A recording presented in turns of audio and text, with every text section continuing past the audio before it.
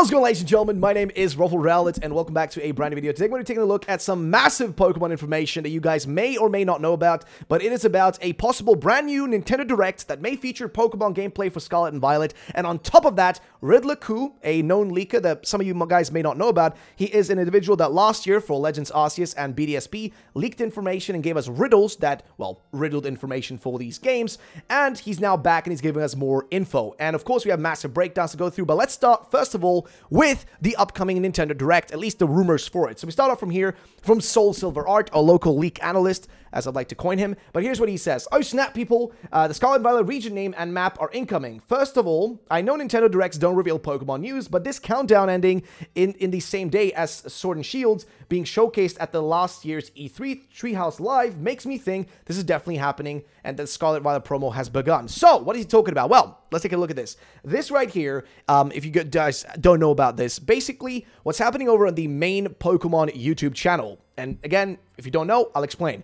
Basically, every week, they've been posting on the same day every week this kind of little promo YouTube short video where they show you kind of different regions in Pokemon, but they've been doing it in the right order. So they've been doing Kanto, Johto, Hoenn, Sinnoh, Unova, Kalos, Alola, and then Galar as well. So they've been going in that order, and they've been doing it in the correct manner. But interestingly enough, the next time that one is supposed to drop, well, the last one for Scarlet and Violet, should be around June 29th. And based on all the information a lot of people have been dropping recently, it all matches up very well. For example, even Centro, who, by the way, don't trust Centro. Centro is strange. Sometimes Centro can be correct, sometimes Centro can be wrong, but usually Centro gets their information from other people. So oftentimes they will cover info from other individuals, but they're also an account that kind of aggregates information. And they said the next Nintendo Direct is coming on June 29th. This is 100% legit. Now, either he could be messing with us, which most likely is the case, or he could be serious, which, again, it does match up, as I've said, with what we've been talking about. Even Samus Hunter, which, again, this is all goofy, I know, because both of these people are untrustworthy, I'm not going to lie. They've been correct and incorrect in the past, but here's the thing. Both of them are saying, yes, I can confirm it, but expect some news and trailers for already announced games releasing soon on the Switch before that, like the Alive game, I guess, I don't know. But what's being said here is from Go Nintendo saying, rumor, very strong evidence points to Nintendo Direct on June 29th. So everything is pointing towards that. And guess what? On that same day is when that countdown for Scarlet and Violet is happening, or at least we don't know if it is for Scarlet and Violet, but the fact that they're showing every region, and in every region they're also showing the names of the regions, and guess what? We don't know the name of the Scarlet and Violet region, so it only makes sense that they're counting down the region names and showing off some footage of them for the final video to be at the spot, the Scarlet and Violet region itself, and we finally get the name and info. And here's what's being said about Soul Silver. He says, now the OP, the original poster of the countdown, has admitted they messed up counting some of the dates, but the countdown still ends up being on the 28th, 29th of June, give or take. Check out this thread for more time to mark on the calendar. So basically, if you look at this, this is the Sword and Shield actual, like, release dates for all the trailers that happen. If you look from the top, you have, like, kind of like, you know, different sort of time frames where everything happens. In June, there was a lot, for example. So at the bottom, you have February 27th, which was the reveal. June 5th in 2019 was when the second trailer happened. So that's the equivalent to our second trailer that we just got with Scarlet and Violet, the most recent one. And the next thingy that was related to these games actually happened on June 11th, very shortly after, during a, guess what, Nintendo Direct. We got new info. We got, like, the Treehouse Live gameplay and all that, and a bunch of other stuff revealed. Then adding on top of that, on June 25th, we had, like, the reveal of certain Pokemon. In this case, I think it was Impidimp and Yamper being shown off during a demo gameplay. So what we're trying to say is Scarlet and Violet most likely going to have a similar promotional cycle in this case, and will be featured during the Direct. Even in this case, he even put this together himself, like Soul Silver said, Treehouse Live, ? It will be so amazing to get that because the Pokemon Presents on the second week of June. Would make sense. Nintendo Direct and Treehouse Live right after it, with Scarlet and Violet gameplay in it on the third week of June. It all fits in perfectly, right? It just kind of matches up perfectly with what they've done in the past. So to start off with, this is the big info about when we'll be seeing new news. But now there is bigger information about some of the stuff that will be in these games that you guys may not know about. So let's jump into that first and foremost. Soul Silver Art says, no need to get much further into this one. Now, what is he referring to here? Well, as I mentioned earlier, Riddles, as I've said previous and multiple times before, is an individual that genuinely has leaked information. This man, I don't know where he gets his info from, but he has actual real leaks. And he's been tweeting out a few different things. For example, he's tweeted this.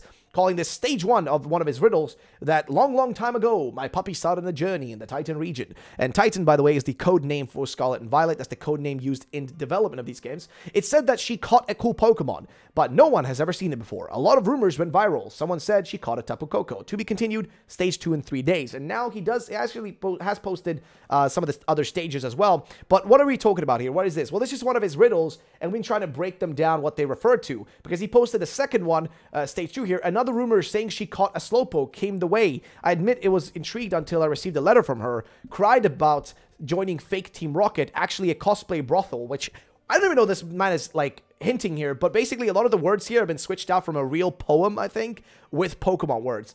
And then it continues, and losing her with thing. I don't know what that means. I quickly replied, stay strong, babe. Don't forget your true mission. Which, again, no clue what he's trying to say here. And then he has the final post, which is, finally, my puppy came back. I asked what spoils she brought back. She dared not look up. Nothing but... ... She bleated. I wanted you to find Taponium Z, but you went to the Titan region. Are you a dumbass? Wait for your punishment. Although, she didn't catch a new Pokemon there. Who's it? Like, who is it, I guess, in this case? And PokeClay here came through and said the following. Ku, I love you and thank you for your generosity, but are you sure this is a common English riddle? And Riddler Ku said, I googled this riddle, and it was on the first page.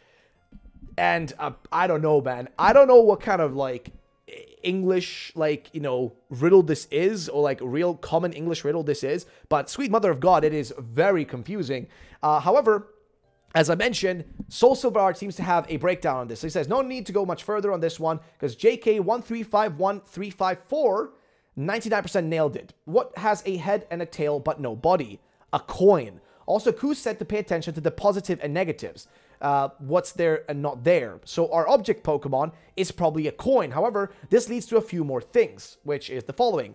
I am always hesitant at first, so I did what Ku did. Side note, we know he made Google riddles to use for his riddles, but when I Googled coin and money riddles, nothing came up. I was only until I Googled heads and tails riddles, this came up, which also made it click for me, which basically was the one about what has a head and a tail but no body, which, yeah, a coin, I guess, in this case. And obviously, I heard this riddle before, so what do the coins have? Well, one side is a head and the other side is a tail, but it also has nothing in between the other two sides. But what really sealed it was the eclipse riddle from the other day. I was working on covering it already when I did this. And what is he referring to? Well, I talked about this, and I even said this myself, that something money-related makes sense, because Eclipse, another kind of Riddler guy, he's more 50-50. Like, with Riddler Ku, you can trust everything he says as being actually real leaks. Eclipse is a bit more 50-50, though. He has been more correct recently, so we can take what he says as, you know, more likely to be real. But he said this following. He showed this picture, and this featured all the object-based Pokemon. All the Pokemon that exist in the Pokemon universe that are based on objects. And then he says, here comes the money. Which, obviously, to me, made it feel like, oh, this has got to relate. This has to, in some way or shape, relate specifically to a money-based Pokemon. Something based on money, whether it be a treasure chest or something else. It has to relate to something like that. It just makes total sense. Because why would he say that specifically? And here's what he says. Basically, when he posted this, he continues on. It's clearly an object Pokemon related to money. In the first trailer, we saw tons of gold and treasure chests, which we all assumed was coming because of the Spanish-Portuguese expedition search for gold and treasure. Connecting with Ku, it could just be a single-stage Pokemon, which most likely is the case. But a coin seems too small, so I feel like it could be 2 or 3 stage lines that become a full-on treasure chest Pokemon. Again, this is literally what I said in my previous video. This is exactly what I said in my last video. I said exactly the same thing, that it's going to become some kind of treasure chest. Because I do believe it will be a coin you'd find in a long-lost treasure. Lastly, I love this theory below, and it got me thinking, if the coin is a different color in a different version, gold coin for Scarlet, silver coin Violet, hinting back to Johto again, as well as the 2 schools' emblems being, if you guys haven't seen them, their arms, their emblems are gold and silver, could we have a few more theories to come down the line possibly about this? Which I think, yes, that is the case. If there is a coin-based Pokemon or a money-based Pokemon, I do think that there might be a version difference between the 2 games. Again, hinting at this concept of gold and silver, because that's the only 2 games that I can think of, unless I'm crazy, that have any relationship to anything of like, kind of like that kind of value, right? Like red and blue are just simple colors.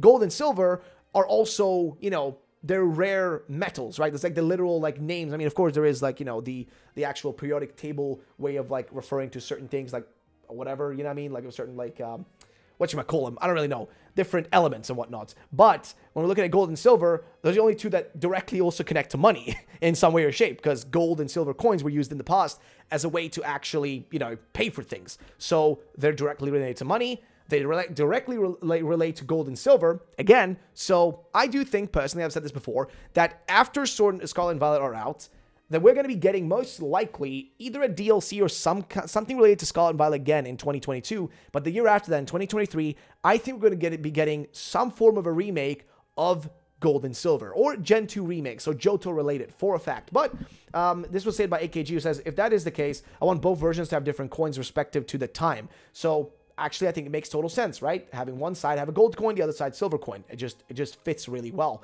But we continue on over to the next post here from Soul Silver, which has to do with another riddle from Riddler, where he says, speaking of the waifu Pokemon, he skipped the one he mentioned in his poll, but he gave us info on others. Then he gave us stage 1 of a riddle on a new object Pokemon. Please don't forget this. The likes of Klefki, Litwick, etc. It's tough. So could we wait for stage 2, which is coming in a few hours? Well, we already know what happened with that. We already know now what it's related to if we connect it all together. But again, the whole Tapu Koko thing is still weird to me, how that connects to the coin. But based on what Eclipse has been saying, and all these other people have been saying, it all just fits together perfectly, okay? It's all just perfect. But yeah, like I said, now that we have everything broken down, all the things are kind of connected, it does seem like it's a Pokemon based on money, specifically on money. So Tapu Koko is not like relating to a chicken of sorts, I'm guessing. It's all related to it being a treasure chest looking Pokemon, just in its design, so to say. But we'll have to wait and see how that turns out down the line. Again, there are different, perspectives on this. For example, people had the idea that it could be a, like one of those cuckoo clocks, like cuckoo, cuckoo, the one that pops out, you know what I mean? Could have been one of those, because people are speculating that because of, Tapu Koko, which kind of fits into that theme. People are speculating that, but again, there is no, guarantee on that. And I feel like at the end here, they kind of put together a theory that kind of connects more to what we were talking about, that maybe it is going to be more related to, I guess, money, as we've already mentioned. So this is a big post. I don't feel like it's worth going through it because it was posted, I think, before the most recent update. So it's not really going to hold a lot of info for us. But there is this post, however, instead, which we're going to look at, which is a lot of waifu and husbando and humanoid Pokemon are confirmed. So what are we referring to here with waifu? Well, just, it's just a word for, like, I don't even know how to say this, but this is going to sound just weird. Basically, people that consider certain characters, to be more like, well, usually more feminine characters, just kind of characters they would like to make into their wives. People are weird. The internet's weird. Don't question it. Either way, and husbando is just the male version of it. And the humanoid, you already know what that means. Something that just looks more human. Pokemon are confirmed. And he's been saying to us that there are going to be about 4 of these Pokemon like this. So it is a bit strange, right? But here's basically what is being said. The devs always balance, and these are somewhat his interpretation of these new Pokemon. They almost definitely will be bipedal and gender-focused, but that wouldn't have been bad until he said humanoid still. But basically, what is he talking about here? Well, he said it is in the Waifumon League, when he was referring to, I think, Smoliv in this case, but not the one I was about to tease in last month. So somebody asked, so there are 2 waifu Pokemon, Smoliv Evolution, and 2 whatever you teased last month. Is it not too many waifus this time, lol? So basically, a lot of feminine-looking Pokemon that will be looking humanoid. And again, he also did say there will be a bunch of husbando, whatever you want to refer to that as. Basically, a bunch of Pokemon that will be more male-looking, more, like manly and humanoid in design. And he continues on saying, I trust Game Freak to make great Pokemon. I actually like some of the current waifumons and many bipedal Pokemon too. It's more of the Mr. Mime rhyme types that I personally don't enjoy. Luckily, Ku said there were at least 4 waifu Pokemon and less husbandos than that. He listed the 4 he knows of. So somebody says here, according to your tweet, I assume that Scarlet and Violet will have at least 110 plus new Pokemon, 4 families of waifu Pokemon, 4 families of husbandos, and 2 plus families of object Pokemon, region bird, fish, fossil, pseudo, etc. I called it 110 plus in Scarlet and Violet. Am I correct? He said, I never said 4 families of husbandos. So it's not going to be 4 of them exactly, but there will be a few at least. 1 or 2 at most, I'm guessing in this case. And at first I thought he meant they were all new Pokemon, but he never mentioned before, but it turns out he meant they were all new, as in no regional forms of existing Pokemon. This was confirmed for me because of what he said about Sprigatito. There's a slight chance I'm wrong, but I don't know. Because he did, people are asking here, Ku said that the 4 Waifumons exist, not that those were the new Waifumons. Sprigatito, question mark, Smolib, the regional form of the pole, and Serena. And then he says, no, they're all new. So no, it's not like, that regional versions are going to be more looking like waifu Pokemon. No, they're all brand new Pokemon apparently, which is kind of crazy. I mean, I'm really curious to see. This game seems to it's going to hold a lot of them. Seems like there's going to be a lot of them, you know, a lot of them. But also, people are asking him, which are you going to go for? He said water, because I will go for grass first, you know, etc. I'm not going to read that word, but you guys get it. So we continue on to the final part here, where he says, but I think that, as he confirms that one is related to the poll he held, one of them is, so here are the 4 we think we know of. 1, Sprigatito is going to be humanoid according to this, and it's going to be the furry one. Possibly Smoliv, which is going to be a plant one. A weird lolly one, which I don't really know about that. It's hinted in the poll. And a hardcore queen-based Pokemon, something like that. Bonus, a lot of waifu trainers, according to him apparently. There'll be a lot of like trainers that just look like, you know, anime girls, whatever. And that's just an educated guess of Sprigatito and Smoliv, though. But that's pretty much it for everything to do with Coup right now. Let's go over to something that's more 4chan related. So this is from Blaze Incineroar, who shared this post that was on 4chan of a rumor where somebody's saying, like, you know, well, some stuff. But again, these are one of the ones where you have to be a little bit more, you know, like a little bit more cautious, because it's not going to be most likely real. But let's see what it says, though. So, a pissed off translator here. Nintendo sucks and I hate my job right now. Well, there's not really a good way to kick things off here, isn't it? You guys want leaks? Obviously, I can't go into much details. New games have their content split between groups for translation to make it easier to find and eliminate leakers. Even so, I think I might have quite a bit of information to share, so feel free to ask if there's anything you'd like to know. So, base game content has already been cut to sell as DLC later. Eevee's ghost and bug type evolutions are part of the DLC content. Now, again, instantly going into the Eevee thing, I'm going to be honest, I don't think there will be new evolutions. As much as I want it, as much as part of me at one point believed it was going to happen, I don't really feel it as much anymore. I don't feel like there's enough pointing towards that direction. I feel like the more likely thing is the thing that's been said by Coup, that we're going to get a Dunsparce evolution. I mean, he didn't even explicitly say it's going to be a Dunsparce Evo, but he did tell us something, that Dunsparce is going to get some love. And I think that's an Evo. But it continues on. Lechonk evolves based on gender. Males pretty much just get bigger, but females turn into an Egyptian waifu Pokemon. That just doesn't seem likely. But that bears little resemblance to the initial stage apart from the face. It might seem weird to some of you, but the male are quadruped and the females are biped. And they can still breed, which is interesting. Kind of reminds me of that episode of like Rick and Morty when he's like, when Rick goes with Summer to like that planet where like all the males are basically like cavemen and the females have taken over, and I don't know, man, just reminds me of that. Either way, evolutions for the starters were given to separate teams this time. Volcamon is what we got. You can probably guess which one that is. It's got a cartoonish skull mask as well as wings and frills that grow and light up when it's in battle, but bears little resemblance to the leaks apart from the last bit. Nothing else, to my knowledge, has been leaked correctly so far. Gotta hand it to Game Freak for running such a tight ship this time, which I don't think is likely because, again, Coup's been giving us way too much info that has, so far, seemingly been correct. The main rival and professors are not villains, despite what some might believe. They're just different for the sake of it. Half of the past and future elements are just for decoration in these games. The main villains have very little to do with the story. Since you can complete the open world in any order, their missions have to be glorified filler to work, which is, if true, unfortunate. In fact, they don't even summon any legendary in this game. Surprisingly enough, it's the main gimmick that's the villains of this game. The professor sends you or your squad out to catch the legendaries and fix damages it's causing. It's causing. Q-Force is what I think we're calling it right now. Users typically have to wristwatch type gadget. They'll spin the tail on of the letter Q, either backwards or forwards to activate it.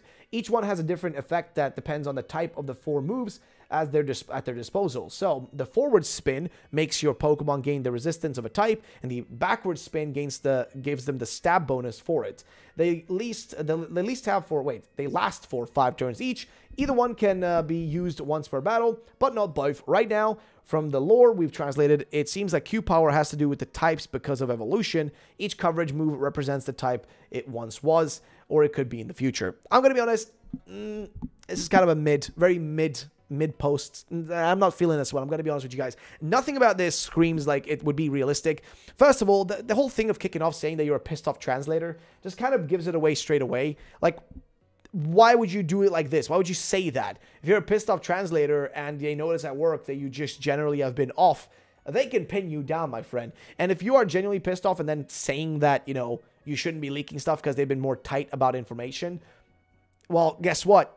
You're doing the polar opposite right now. So I'm going to be honest, this one doesn't seem likely. Also, I'm going to be honest, this idea of the Q-Force and just the Q power and all that, I'm not a big fan of it. It just sounds kind of boring. It just reminds me of Z moves and how kind of lackluster they were in some way. The whole thing about evolutions, though, big fan of that. Evolutions, brand new ones, I'll take it any day, any daytime. I will gladly take it. But Sweet Mother of God, I do not want to see this ID he has right now. It could work, but it's just not that fun. I feel like it could be more fun if there is changes in the Pokemon. I like Megas, okay? I think G-Max is cool because the Pokemon actually changes in design. Dynamax, just generally kind of a little bit but I do like the changes in Pokemon designs and all that. That's why I like regional forms so much. So, personally, not a big fan of this. I do think this one is most likely fake. And I think for the most part, we've gone through everything that had to be covered here. As I already mentioned, there is like a lot here from like Soul Silver. He's been covering a lot of information, okay? A lot of stuff. And again, we could have gone through this post, but like I mentioned, the fact that like we already have this other breakdown right like here, as we already talked about, like, you know, the post from JK here, like because of his like information, you know, it's basically saying it's almost certain that it's what has a head and tail but no body, a coin, with Tapu Koko's head, you know, being stage 1, Slowpoke's tail for stage 2, and the Tapu Koko Z move for stage 3. So, I'm gonna be honest, it makes sense, right? If you think about it, you know, what has like, I guess in this case, right, Tapu Koko can turn itself into literally the head of a bird if it like merges together its body, right? That's what it looks like, the head of a bird. So it's the head, you know, it's the head of the, you know, of this riddle, of this, you know, little like joke, so to say. Then you have, of course, Slowpoke, which is with the tail, right? That's what it connects to there. That's what the riddle connects to there. It's the head and the tails, the head's tails. And then, of course, you know, the ending is the Tapu Koko Tapunium Z, which is essentially hinting towards the coin itself in this case, I'm guessing, as we already mentioned from this lad. So, ladies and gents, what are your thoughts and opinions? Let me know in the comment section down below. That's going to be pretty much it. So, yeah, guys, what do you think? He even responded down here. Somebody said, "Ooh, I think you have it." He said to pay attention to the negative. Puppy didn't bring the Taponium Z, so he can't form the body for Guardian of Alola. And then Riddler said, "You could open a new account and switch. Respectable, upstanding citizens send you a Chinese proverb." So, yeah, ladies and gents, that's pretty much that. And what do you all think about this? Let me know in the comment section down below. I've got a call from my father, so I'm going to be doing that right now. And I will see you on the next video. Peace out. Bye-bye, ladies and gentlemen.